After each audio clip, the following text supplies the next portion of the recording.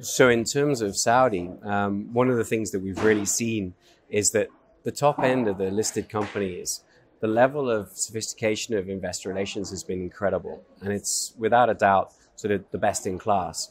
But one of the things that I was talking to Mohammed Al-Ramey from the Saudi exchange is how we need to actually get that quality up at the small cap and the mid cap range. So that's a real sort of area of focus and development.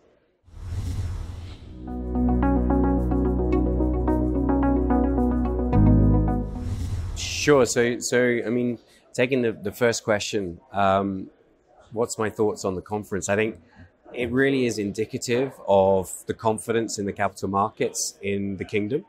The attendance here today has been absolutely incredible. There's been the record number of attendances at a MEIRA annual conference, which is amazing. So we had 309 registrations. And what was great is to see that everybody attended from 9:30 but stayed in the room until the day was over, which you don't often get, which was really good to see. So I think from the conference perspective, we hit the really key themes that are hitting investor relations.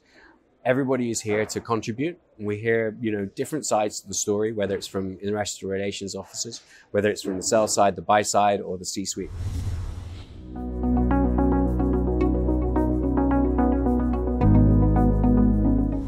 In terms of, what has Saudi been particularly doing? I think, the IPO pipeline has been incredible throughout this year. 39 listings. Mohammed Al-Ramey was talking about already this year. We're not even finished. So we've got the rest of Q4. But is that going to be sustained through next year? I think that the level, even if the figures are just not that many in terms of comparative to this year, there'll still be more than there are globally. There's too much volatility in Asia, Europe, and America. I am just seeing that there's so much in the pipeline that will come. So I think it will be sustained throughout next year. Maybe the levels will go down a little bit, but still the numbers will be very, very positive.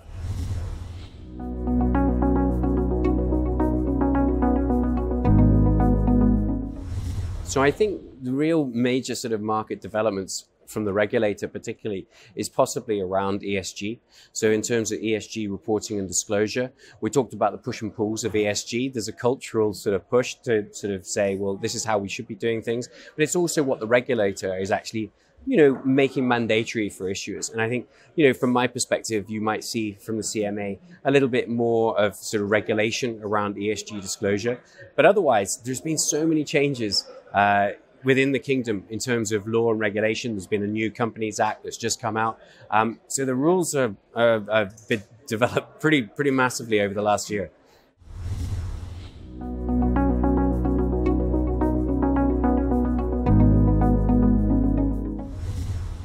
So one of the things is, MEIRA is obviously its goal is to promote investor relations best practice and also best practice in corporate governance.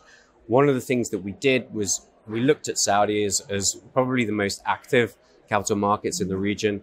We actually built our own Saudi chapter here locally.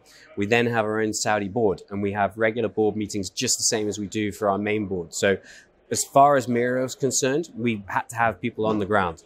But what has been critical is our relationship with the regulators and the exchanges, and particularly the Saudi exchange. And you've seen it today.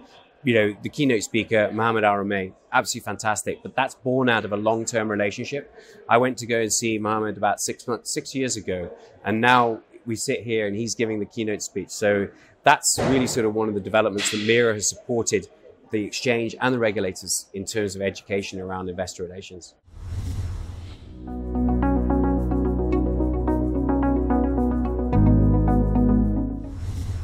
I think definitely foreign direct investment has increased into Saudi, into the Middle East in general. And I think it's that transparency and that investor relations best practice, which is making foreign investors much more comfortable, whether it's large asset managers or high net worth individuals. It's definitely on investors' radar, whether you're from Asia, whether you're from the US. You can see the real deltas in valuation, and there's a real opportunity here in terms of the markets themselves. They're very liquid, there's huge opportunities, but what that feeds in is, it's an attractive market, but it's now getting much better regulated, and you're seeing much better investor relations as a result.